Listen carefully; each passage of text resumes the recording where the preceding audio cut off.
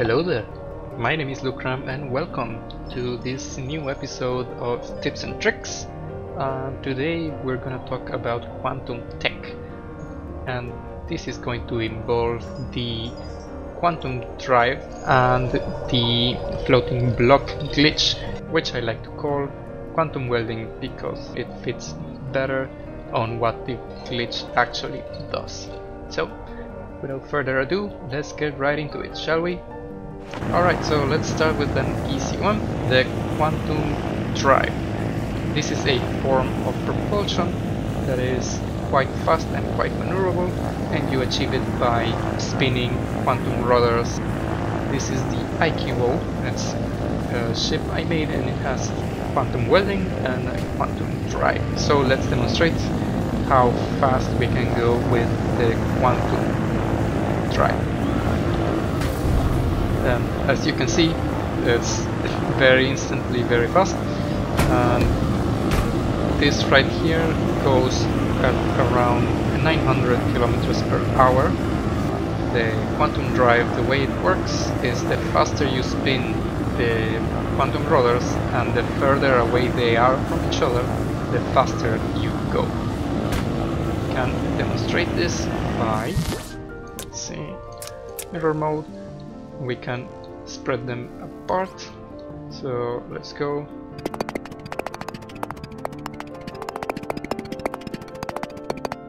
Alright, we spread them out a lot more, and now when we go, you can see. Alright, so for the quantum drive, the distance between the engines is a lot more important.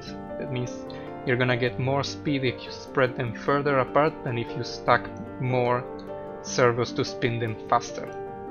And basically that's it with the quantum drive. You just have to get your quantum rotors, set them to maximum strength, maximum turn radius. I like to have them like that. You can play with the settings to find what suits you the best and just spin them around, and it's as easy as that. And if you combine it with the floating block glitch, you can do this drive pods as I have done here to avoid having to have a long arm connecting the whole thing to your build. Now we're gonna go on to the more interesting one, my favorite building technique, the floating block glitch, or as I like to call it, quantum welding.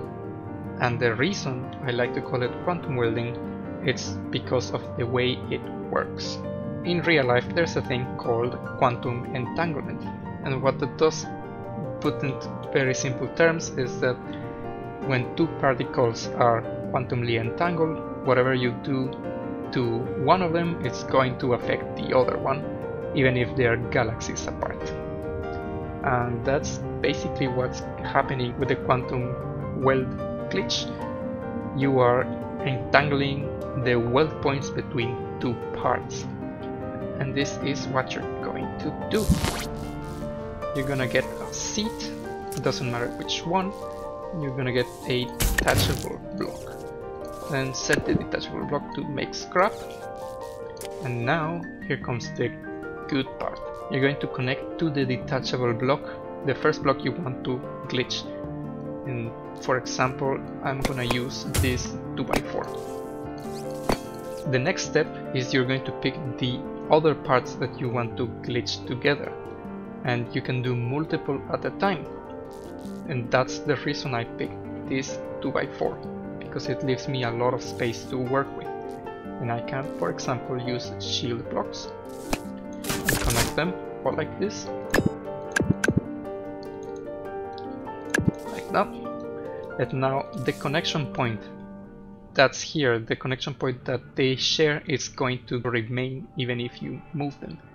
And the way you're going to do that is you spawn your creation, detach the thing, and then go back into build mode. And now you can remove this, and when you connect the base part, well, any of the parts, but this is the base part that has attachments to all of this. As you can see, they are floating and they don't have the announcement that they are not attached. Now you can move them around however you would like, and yeah, This way I like to use the shields and flat connectors because let's say I want to have this shape floating around here.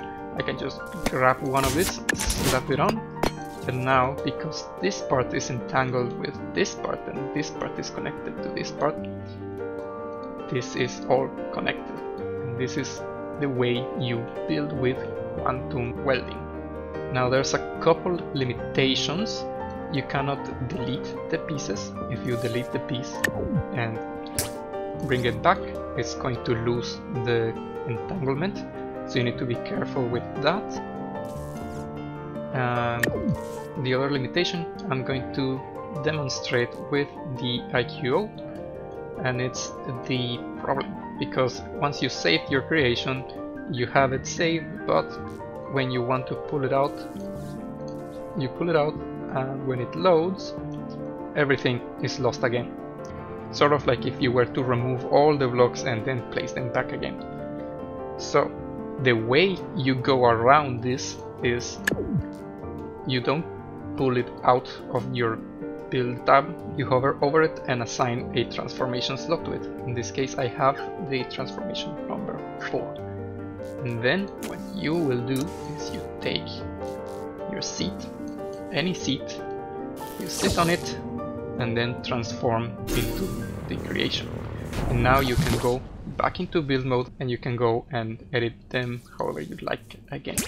The reason you need to spawn a seat or another creation and transform within the seat is because if you just use the transform normally, you're spawning it normally and then sitting you in it, so the connection points will be lost.